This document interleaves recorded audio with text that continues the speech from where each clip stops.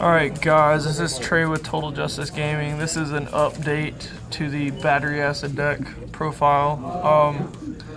Dragon World flag, put the little Batzz SD on the back of it just to be stupid. Our buddy is the bearer of sins, Batzz. This is the one from the secret pack from the newest set, Crossing Generations. So let's see, size 2, 724, pay 1 gauge, call cost. During your turn, cannot be destroyed. Then this one's effect is at the beginning of your attack phase, if you have 4 life or less, call a size 1, up to one size 1 Thunder Empire from your deck by paying its call cost and shuffle your deck. And then it has a natural built-in double attack. Really? So, really? Alright, so we're going to get in this really quick. We play... What's happening is there. Alright, we're playing 4 copies of the Buddy. Alright, there's that. And then we're playing 2 copies of the Unyielding Rampage Dragon Bots. This one is the 734. Call cost, pay 1 gauge, and naturally cannot be destroyed during your turn. And then this one's effect is when this card attacks and destroys your opponent's monster, stand this card. It's not once per turn, so it can just keep going. If they have Soul Guard, you can just keep destroying it over and over again. If you have 4 life or less, this card's attack cannot be nullified if it's attacking alone. So this card is really good. I'm gonna go ahead and throw a shout out.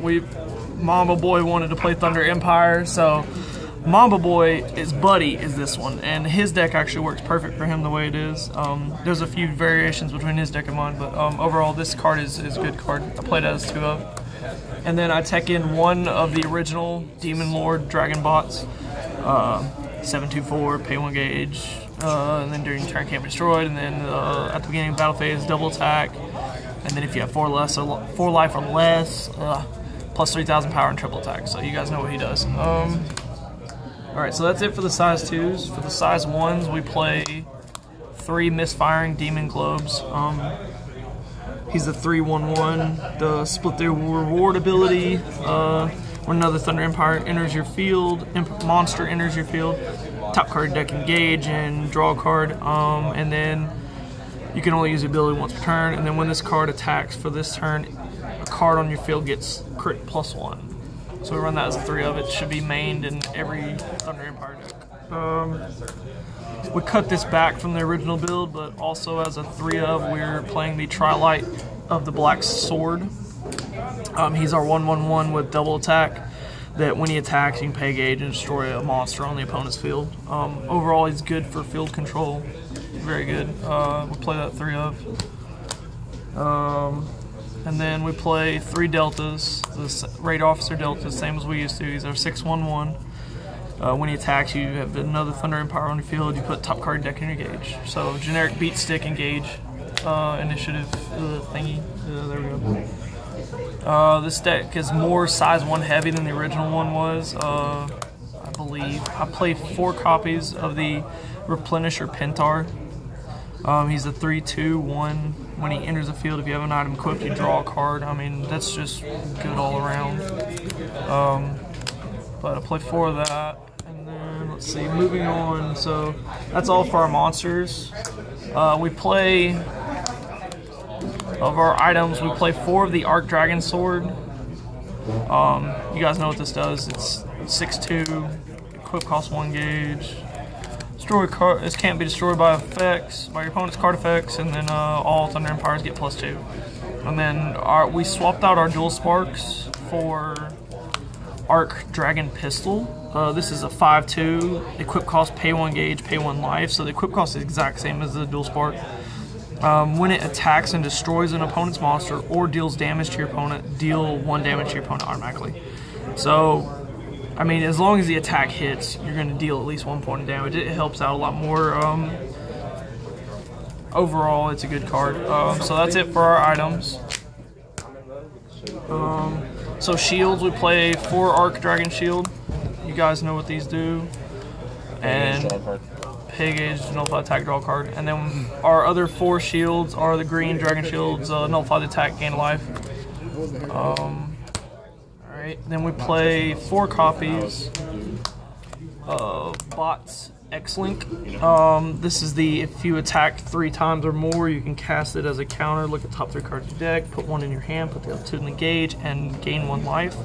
You can only use it once per turn. Okay. That was the Mamba's quote for the video. Alright, guys, you need to run this at least a 3 of. I'd recommend 4 in just about every deck that guarantees you 3 attacks a turn. It's just really good. This is a new card. It comes as a rare, and it's also in the secret pack from the newest set, Crossing Generations. This is Thunder X Flash. You may only cast this card if you have a Thunder Empire monster on your field. Choose a Thunder Empire monster on your field and a card on your opponent's field. Destroy the chosen cards. So this card is perfect for bots within the fact that this card can only be played during turn, clearly, and then bots can never be destroyed during your turn. So you always just select bots as the target, and then you select any other card, item, spell, monster. If people are still playing set impacts, you can blow that up too. It's just overall, it's a good card. Run it as a 3 of. We play 3 copies of Dragonic Thunder, Rage of the Thunder Dragon. This is our mill 3, destroy a size 1 or less. It's really good for interrupting plays and nuking stuff on the opponent's turn. It's awesome. We played 2 copies of Thunder X Doll. This is our counter that lets us keep one of our Thunder Empire monsters on the board. Or no, wait. No, it's Thunder Empire period. So this will work on anything, including the items. It just says choose Thunder Empire on your field for this turn. The next time the chosen card will be destroyed, it remains on the field. So it just saves our cards. It's good. Play 2 copies, and this card is needed, and we didn't know how much until we actually started using it. This card is In the Name of the Thunder Empire. Cast cost, pay 2 life. Choose 2 Thunder Empire monsters from your drop zone and call them onto separate areas by paying their call cost. You may only cast this once per turn.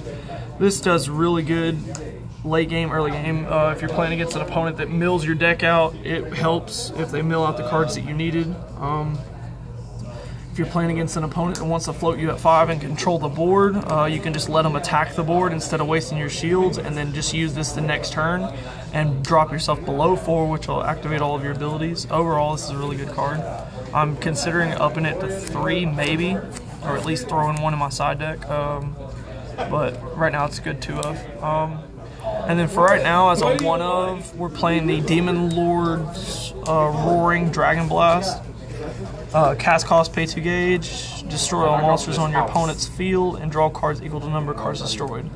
So I mean, it doesn't see much play, but it is when it is used, it is very useful.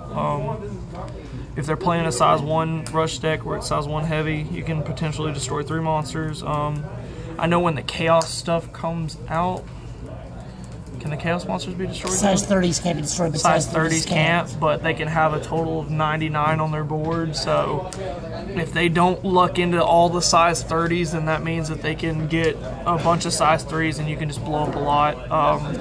It has a potential for bigger, but we play it as a 1 of right now. That's it for our spells. The last 2 cards we play in the deck are Thunder Lance X Tempest Buster. These are your impacts that say your opponent's dead. You fulfill the requirements, your opponent dies. No, nothing. I believe this is a 53 card deck, guys. I have a question. I have an answer. What do you do when you play against Chaos and they have 2 monsters in the center? Nerd. Get wrecked. Oh. Well, when Chaos comes out, if we feel that's a problem, we'll probably side deck into our maximum skill Breaking Flames. One of them. There's 2 in the center though. Oh, you can still impact twice, I guess, technically. I can impact as many times as possible as long as it's not impact hollow, unless you're playing Zeta. But we could do that, or we can play the one from the trial deck, which is pay 4 gauge. If you attack 2 or more times, you can deal 4 damage to your opponent. I'm trying to interrupt. It doesn't require your opponent to have an empty center, guys. So if they get to that, we're probably going to side one of those into. Where's the camera at? All right. Chaos. Hand out of the way. All right, that is all for the battery acid deck profile. We will probably put up Fuller's version of bots with his Better unyielding. version coming soon to a theater near you, bro. I'm kidding with him. I love you, buddy. Come on. All right, better version that Trey built out of all of his cards. Yes, you did very good today. I'm very proud of you. All right, guys, this is Total Just Gaming signing out. Bye.